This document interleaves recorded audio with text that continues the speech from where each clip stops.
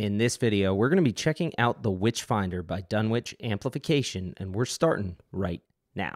What's up, guys? Steve Reese here again from Does It Doom, the YouTube channel where we feature weekly guitar lessons and gear demos in the stoner, doom, sludge, and drone metal genres. So if that is your type of thing, please like this video, subscribe to the channel, and ring that notification bell for more weekly doom content. So the Witchfinder here is a highly modified version of the Boss FZ-2 Hyperfuzz. Compared to the original, the three-way mode switch has been removed along with the boost mode, and Fuzz 1 and Fuzz 2 have been simplified, where instead of a fixed mid-cut switch, there is now an active mid-range control along with a three-way center frequency toggle switch. So the treble and bass, or high and low range controls of the original circuit, are retained. Both are indeed active, so you can cut or boost the frequencies across these particular ranges. And as I mentioned, this mid-range control has been added, which is also active. You've got the level control here to control the overall output of the pedal. The mid-range toggle here changes the frequency range over which the mids knob operates. So when in this full left position, this mids control is going to operate on the lower mids. When in the center position, the mids control is going to operate kind of in the mids, and then when furthest to the right, the mids control is going to operate over the upper mids. The mode switch here in the center adjusts the texture of the clipping. You can go from a more glitchy octave-based clipping to a smoother, more modern fuzz sounding clipping. And finally, we have a clipping diode switch here that lets you go from symmetrical silicon diodes to no clipping diodes to red LEDs. The original Hyperfuzz circuit used symmetrical clipping diodes, so in this furthest left position. And if you want to set the circuit to be as was in the original Hyperfuzz, you would set them as follows. So silicon clipping, texture switch to the right, and the mids switch to the left, with the mids control run all the way down. The fuzz itself is toggled via this master switch, and then the octave up effect, which is inherent to all Superfuzz and Hyperfuzz circuits, is toggled via this octave switch on the right.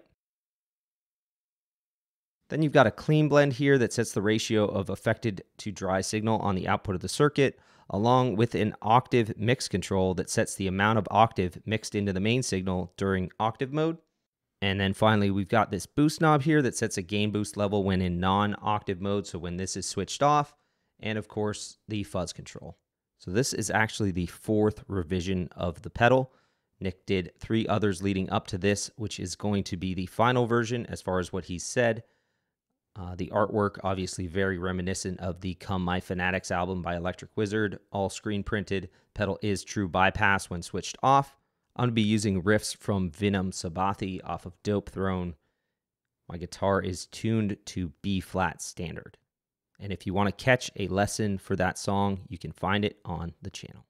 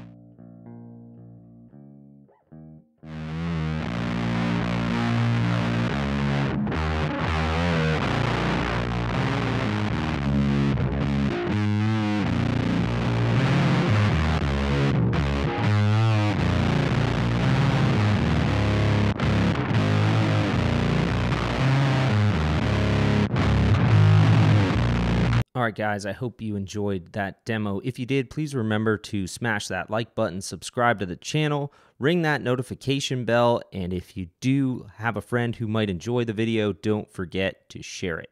For more information on the Witchfinder and Dunwich amplification, I'll have links to both down in the description.